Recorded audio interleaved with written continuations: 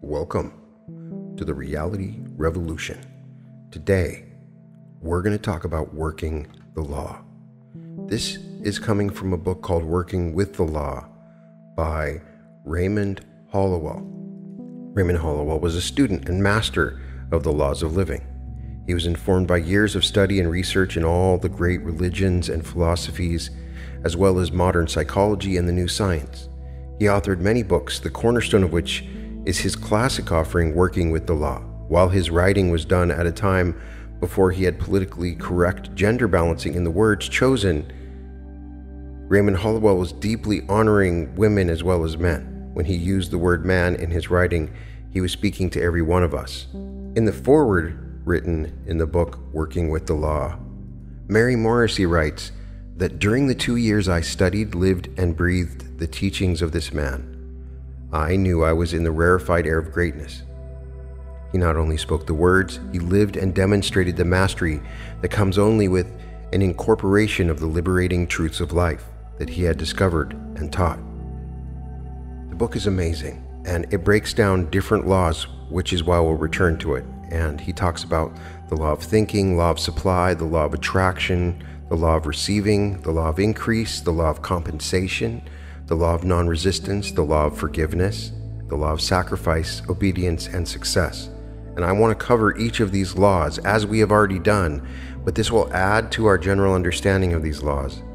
It is very important to continually remind yourself of the working laws as we understand them in reality creation, and these can be taken from these classic New Thought teachers that wrote from a very insightful and empowering time where they were talking about these subjects in a different way than we do today. And a lot of times this information seems to be more pure when I'm reading it as opposed to different authors in the present day. Today I want to read the general intro to get an idea of his philosophy, and that is working the law. And when we say the law, really, he is talking about God, and you can replace the word law with God when he talks about it, as he explains. But it's how to use this divine intelligence, this primal substance, this first cause, and how we can use it to formulate and interact with in a way that we can take advantage of these laws, master them, and we can be of great service to others in the process.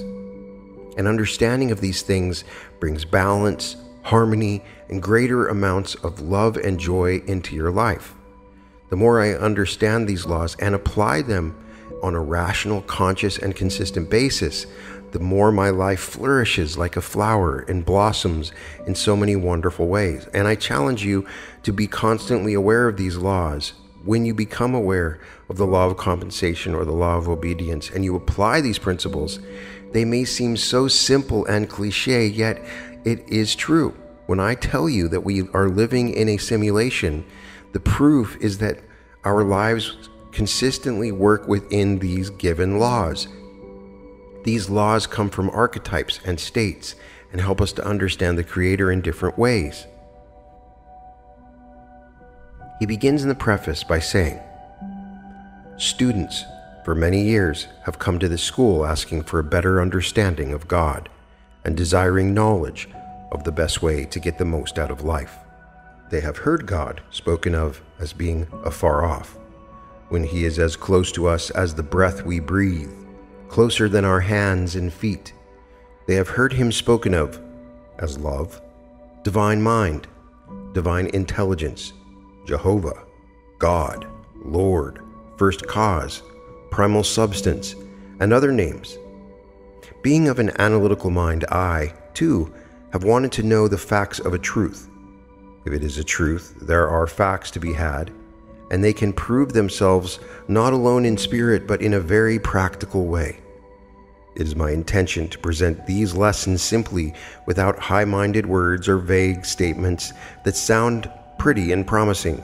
The terms above named are all synonymous. They mean one and the same thing, and I choose to use a simpler name that everyone will understand. I shall call God working in our lives law. Interpreting the law in several ways should bring it more clearly into our way of thinking. Then, as we strive to work with the law, we are living closer to God, and such living brings a better understanding.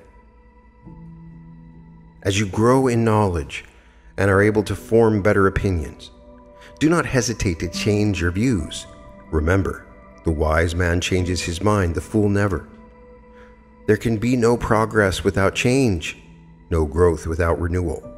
There must be a constant stream of new thought, better thought, and truer thought to ensure progression in life. As soon as you perceive the better, let go of the old, grasp the new. To continue to hold on to the old and inferior when the new and superior is at hand is to retard growth, and to this one cause may be traced many of the ills of man. Proceed to use your thinking faculty and take care that it does not use you. Master your mind and guide it intelligently. That is, exercise discrimination in all your thinking. Learn to think as you ought to think. Give your mental life to the matters that are absolutely essential to your welfare, and the balance of your thought to themes of beauty, truth, and progress. In other words, live with the ideal, but do not neglect the practical. Aim to adjust the two and strive to be on the outside what you idealize on the inside. Your thoughts make you, and your ideals, principles, or ruling desires will determine your destiny. Learn to use your powers unless you wish to be used by them. Make a daily effort to use the knowledge you have gained. Try to improve upon all your opinions. Endeavor to obtain a truer and larger conception of each of your personal views. This process entails effort, but all such mental discipline is highly constructive. It leads to a steady increase of mind power, and it is the mind that matters most among life's actualities. You may occasionally blunder. We are all inclined to do this more so in the earlier stages of our mental development. However, we learn by our mistakes. Then, by the constant use of our intelligence, we cause our faculties to grow so strong and alert that in time we are able to avoid further errors. Man's problems are mental in nature. They have no existence outside of themselves, and it has been discovered that nearly all will yield up their solutions when subjected to a broad and exact analysis. You can acquire this ability by studying the law of life and its modes of expression. Then, by constant effort, use your thinking faculty in constructive ways. As you work with these laws, have good and sound reasons for all the views you hold. As you try to find these, many of your old-time views will fall to pieces. Form clear and definite ideas regarding your convictions as to why you do as you do, and as to why you think as you think. Such practice is like conducting a mental house cleaning. The practice of clear thinking tends to clarify the mind, tones up the faculties, sharpens the perceptions, and gives one a stronger and better grasp of the basic essentials for larger, richer life. Clear and exact thinking is a very great necessity. It is in fact a sure means to advancement on the material as well as the spiritual planes. A line of distinction, however, should be drawn between mere surface thought, that is ordinary, trivial, and commonplace thinking, and real thought, which is associated with the understanding of truth. The latter is deep thinking, which arouses dormant powers, quickens the perceptions, and leads to the enlargement of the understanding. The former is but a passing phase of mental activity, while the latter governs the life of man. The shallow surface thought that we give to the ordinary duties and small things of daily life is not the thought that reforms our character, develops our mind, or changes our destiny. It is the positive, deep, and penetrating thought that comes from profound and strong conviction, born of a higher perception and a clearer realization of the truth. The surface idea is not the real thought. The inner convictions which control one's aims, desires, and motives, constitute the real thought of the individual and wholly determine the course of his life and personal destiny. Psychologists tell us that every individual is controlled by his convictions, whether he is aware of it or not. Such convictions largely determine the nature of his thinking. The inner thought coming from the heart represents the real motives and desires. These are the causes of actions. If his ideas or convictions are wholesome and true to his higher nature, all will be well, and he will reflect something of the harmony and beauty and utility of his constructive and superior views in his personal life. If his convictions or ideas are not wholesome and true, he will reflect something that is discordant, inharmonious, and evil. Always make it a point of moving forward in your mind, ever seeking to unfold your power of thought and to develop hidden possibilities. Learn to train the mind to clear and exact thinking. Your ability to do so will grow rapidly by regular exercise and discipline. No normal person wants to decrease in power and ability. Therefore, strive to cultivate your intelligence and to express better, bigger, and superior thought on all matters about which you may think. There is so much good in the world that it can outbalance the evil. Therefore, you can go on thinking more constructive and good thoughts every day about yourself, your fellow man, life, and all natural things to the constant enrichment of your mind and the improvement of your whole being. You cannot get the most out of these lessons by reading them once or twice. They should be read often and studied with scrutiny. You will find with each reading something clearer than before. The author. Working the law. The Lord God made the earth and the heavens and every plant of the field before it was in the earth, and every herb of the field before it grew. Genesis 2:4-5. The question uppermost in the world of thought today is whether a man has the capacity, equipment, and power to control his life. Whether he can be what he wants to be, or whether he is a drop in the great ocean of life. Millions are affected by unemployment, poverty, and want. Can they help it? Where we have thousands of homes broken on the rocks of matrimony, can such a breach be repaired? Millions complain of sickness and disorder in countless forms. All this gives rise to the belief that we are victims of circumstance over which we have no control. Such belief makes us fatalists and karmic addicts instead of masters and controllers of our destinies. A fatalistic belief is contagious, and when man submits to its influence, believing that the circumstances around him are stronger than the power within him, that man is defeated before the race is run. In the history of the race, in the biography of man, there is a long list of evidences of man overcoming circumstances and meeting his problems of life. Evolution and anthropology alike furnish the truth that man is responsible for what he is. He has power to control his circumstances, and by using this power, he has created other circumstances more necessary in his upward climb. Yet some, not sure that we create our circumstances, are rather prone to think that they are caused by heredity, karma, environment, or numerous other external things. These are the real reasons, they think, for our failures. They believe in the natural limitations of life. They live in the conviction that as we are, so we must remain. They are sure that what is to be will be. The scientist, on the other hand, searching into the mysteries of human life, reveals to us a wonderful world of power, possibility, and promise.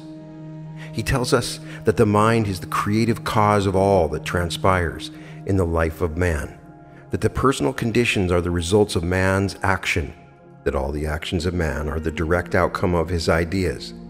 that we never make a move of any kind until we first form image or plan in the mind.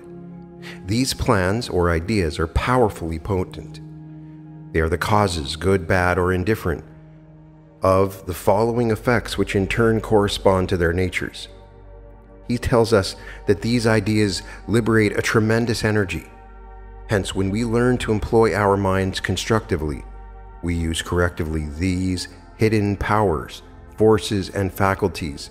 This, the scientist tells us, is the key to success in living life.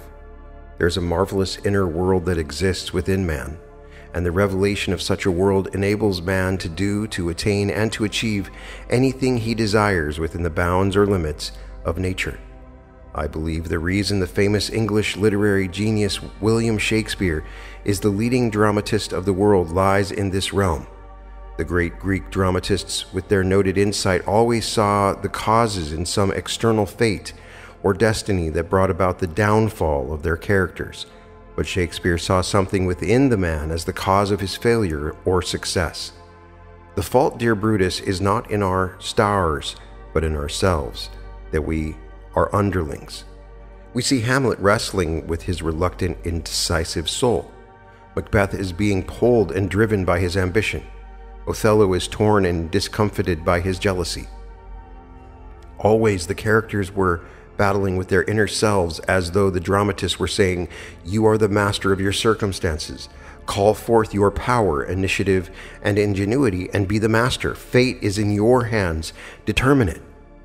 If every man has the power and privilege to determine his fortune, what is that power? How can we recognize it?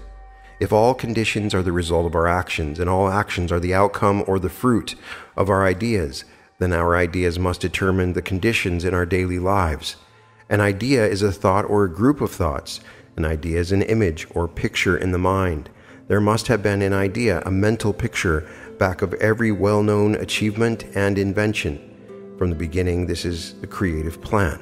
We read in the first book of the Bible that the great architect God saw a finished pattern or idea before it grew.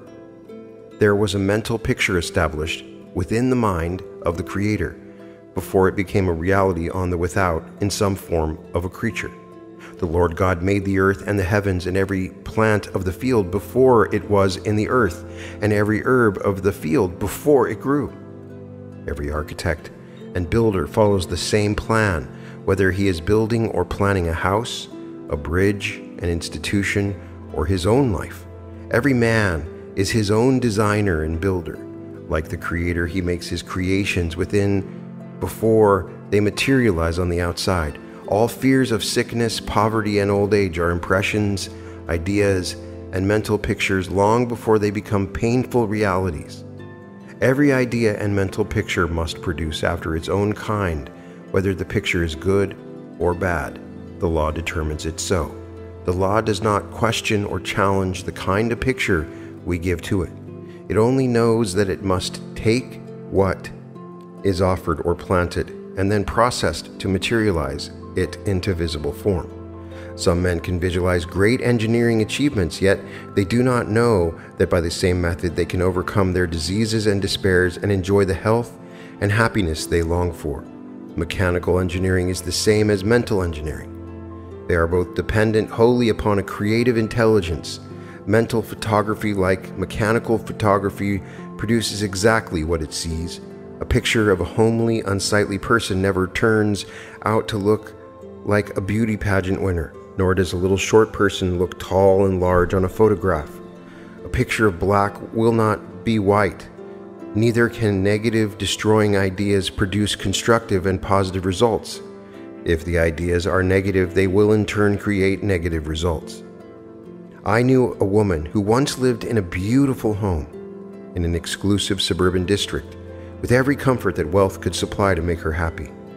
This home was a large, rambling house facing a beautiful lake with green terraces sloping to its edge.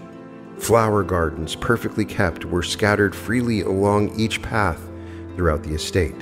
She had many servants to help her, and from observation, her life was just about as complete as one might dream about.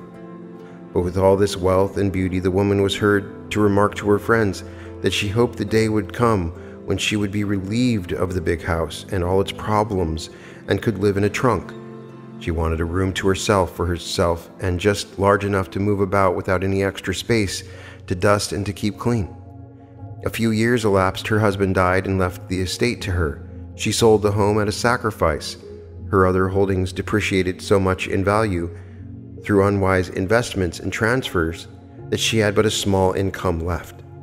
She went to live with her sister, and true to her wish, she now has a small room on the 3rd floor and practically lives in a trunk. Whether she is happier now before, I do not know, but I doubt it. One thing I do know, that is, she gradually led herself to the small room and privations when her consciousness began to grow small and limited. She unconsciously touched the creative principle and supplied it with ideas of smallness and privacy and limitations which materialized within a few years' time. As we assimilate in mind these ideas or mental pictures, we knowingly or unknowingly exercise a power to produce them. This creative process continues working night and day until the idea is completed. We cannot picture thoughts of poverty, failure, disease, and doubt, and expect in return to enjoy wealth, success, health, and courage. It just can't be done any more than the photographer can take a beautiful picture of a homely creature. This creative principle is summarized in a sentence found in Proverbs. It reads, "As a man thinketh in his heart, so is he." You may have read or heard the statement before. It has been taught and expounded by philosophers of every age. You may have tried to prove the statement by reading from your memory all negative thoughts, but because it took determined and persistent effort, you wearied. Then you dropped back into the current of old conditions and ideas, and if anything became worse off than before, others hearing the statement were not impressed, for they could not accept the assertion that all inharmonies of life are the result of their own beliefs or of their past thinking crystallized into beliefs. They prefer to blame this upon something or someone else. Even God has given a share of the blame. There are others who believe that in God's good time all things will eventually work out to their satisfaction, but this is not so. These people are planning for a heaven to be gained at some future time, when it is actually a condition and state of mind that can be had now, as well as hereafter. In fact, unless it is gained here and now, it can never be had in the future. At some time in a man's life, he is forced to reckon with this creative law. There is no alternative. Everyone is governed by the law, whether he knows it or not. Possibly it is the same idea that some have concerning prayer. They think it is God's fault, will, or desire when they do not get the answer they seek. They use God as their scapegoat and excuse when their prayers are unanswered or when they are unable to explain some act of God or of nature. God's will be done is one of the most overworked and least understood statements in our day. Some use the idea as a crutch to lean upon when in reality it is a powerful bridge over which man may cross the deepest chasms and mysteries. It is man's failure if his prayers are unanswered. The creative law is ever ready to answer and cannot fail to respond when approached rightly and wisely. At the moment that man is able to contact and to realize the law, he will at once enjoy the benefits. It is the realization of the law in action that determines manifestation. An electrician, for example, does not pray and wait for the electric energy to make up its mind to serve him. He learns firsthand the laws of conduction and transmission in order to know how to cooperate with the law that governs electric energy. After gaining this knowledge, he can go ahead and set up the machinery which provides the means to generate and direct the power. Then he can snap in a switch and operate giant machines, create heat, set in motion countless other devices, or flood a room with light. He can do this not once or twice, but as many times as he chooses, so long as he does not disturb the mechanics or violate the law governing the energy. The same principle holds true in all other sciences, including the science of mind. There is a scientific way of thinking about everything, a true and right way that prevents the needless waste of mental energy and produces the desired results on all occasions. As explained, all things and events, all experiences and conditions of life are results All results, however, will vary in quality and quantity in accordance with the degree of knowledge possessed and in the measure of the mind's activity. The quality of the results produced by the individual thinker may be good, bad, or indifferent, as may be determined by conscious direction and choice or lack of such, some results being harmonious and favorable, while others are discordant and unfavorable. Or they may be a medley of the whole. It is absolutely essential to give intelligent direction to the creative powers of the mind to obtain the best and largest results in our particular sphere of active expression. In fact, it is highly important, from the standpoint of usefulness and common duty, that we should endeavor to understand the mind and its workings, and learn how to cultivate and develop those processes of thinking that will give us mastery over life and its conditions. Thinking is a perpetual process. It is a creative function of life that is ever going on. We are engaged in it and are producing results of some kind every hour and day that we live, registering within ourselves the exact effects of all our thinking. While we cannot stop thinking, yet we possess the supreme privilege of being able to determine the sort of results it is desired to experience by regulating the form and quality of our thought. How this is done in a simple and effective manner is explained throughout these lessons. Our main object is to arouse the individual to think for himself, to cultivate his own powers, and thereby to take the sure paths of self-development and true culture. The great self-evident fact, which cannot be too often repeated, is that when we think our thinking for the better, we automatically change our lives for the better. Modern psychology has conclusively demonstrated that a change of thought must precede every change in the life and in the affairs of man. In the course of our studies, we have discovered that the more a mind is undeveloped, the more materialistic or lower its individual point of view, while the more developed the mind, the higher its individual point of view. It does not follow that because a person is worldly wise and has retained a large number of facts and experiences, such a one has a well-developed or highly evolved mind. On the contrary, that person may have an undeveloped mind and be largely dominated by the lower instincts. Narrowness of thought, limited views, prejudiced convictions, and materialistic opinions are signs of a lack of real development. Breadth of thought, wide and tolerant views, wholesome convictions, and expanding conceptions are signs of growth. The small mind, however, need not remain small or undeveloped. It can grow and expand and ultimately become great. The path is clear and simple. Let such a one form his own clear conceptions and strong convictions from the loftiest point of view he can reach, and then proceed to think and act accordingly. Advancement will follow as a natural sequence. The law is that the mind is no greater than its conceptions. As you improve and enlarge your ideas and mental pictures, you improve and enlarge your mind. As you aspire to realize the larger truth, you must inevitably grow in understanding. Again, the greater your power of mind, the better you will be able to conduct the affairs of life to use and advantage. Next, we may ask, if there is such a law of mind, what is the law's intention? Some may think that the universal mind has no intention because it is impersonal, yet Jesus tells us that the universal mind has definite intentions. He says, "Fear not, little flock. It is your Father's good pleasure to give you the kingdom." Thus we see that the universal mind's intention is for the universal good. Therefore, our intention must take the same direction, knowing that whatever works for the universal good will work for the individual good, for the individual's health and happiness, on the same principle, the principle that which blesses the whole will bless all its parts.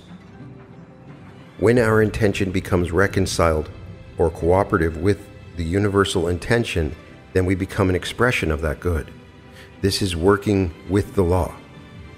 When man's intention is as God's intention, and not just a mere personal caprice, a force is called into action which gives direction to the undirected mind power.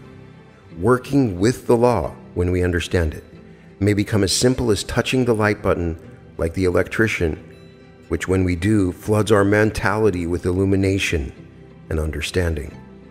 We hear much today about cooperation, united effort, merging of forces, and pulling together as a single unit or team. We know the advantage of teamwork in our games of sport and play. We learn from our games that no grandstand play or individual show-off is dependable. It is likewise true with the game of living life.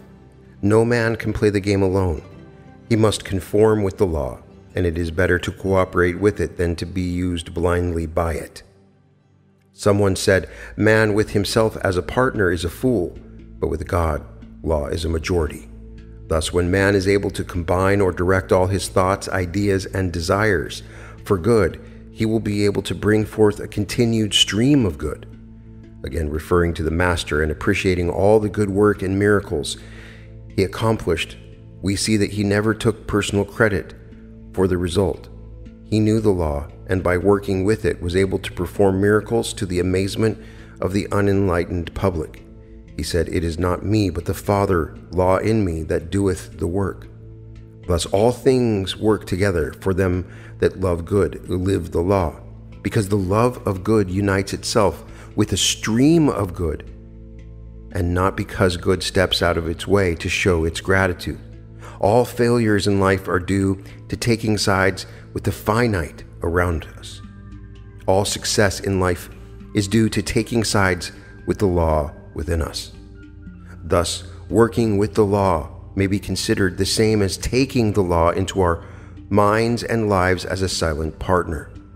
We are then conscious of the source and creator of all power and realize and receive the many benefits that surround us.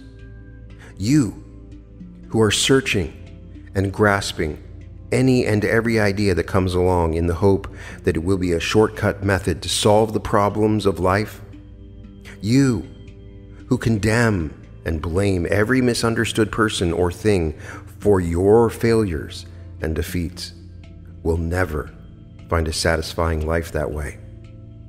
You will find only an existence, and at its best will be variable and changing. Life, with all its attributes of good, is a something that doesn't just happen to touch a fortunate few. It is a something you must create. It is a something you must plan, mentally picture, and think about. You, who are seeking love, fortune, happiness, and success, must understand that it is not something you may find. You cannot buy it nor borrow it from another. No one can give it to you. You must create it within yourself. Your desires and ideas are like seeds you plant in the soil, but these are planted in the soil of mind. After planting the thought seeds, you cultivate them, nurture them, and guard them well until the harvest time. Then you will reap all that you have sown, and abundantly. Of course, he who has the cleanest and most fertile gardens will enjoy the best returns. We may realize from this lesson that we have the capacity, for we can think, and in our thinking create desires and ideas. We have the equipment. It comprises the ideas and thought seeds that we plant in the soil of the mind. We have the power, for the universal power of mind is endowed within each and every one of us. All that we may ever desire to have and to be is ours for the asking, as we correctly apply the law of life, the law of mind. When a circumstance arises, we are not to come under it, to submit to it in servitude, but we are to surmount it, to overcome and master it by exercising the creative law of thinking, and thus grow in wisdom and power. For as Dr. John Murray so often said, we are according to our system of ideas. And in this wonderful introduction, Raymond Holliwell really establishes the importance of understanding these laws. And I most definitely, over several episodes, plan to explore these laws, which we have already explored in depth, including the law of attraction, the law of receiving, the law of supply, the law of thinking, the law of non-resistance, and the law of forgiveness, the law of sacrifice, obedience, and success. Each of these laws are critical in understanding the function of the simulation.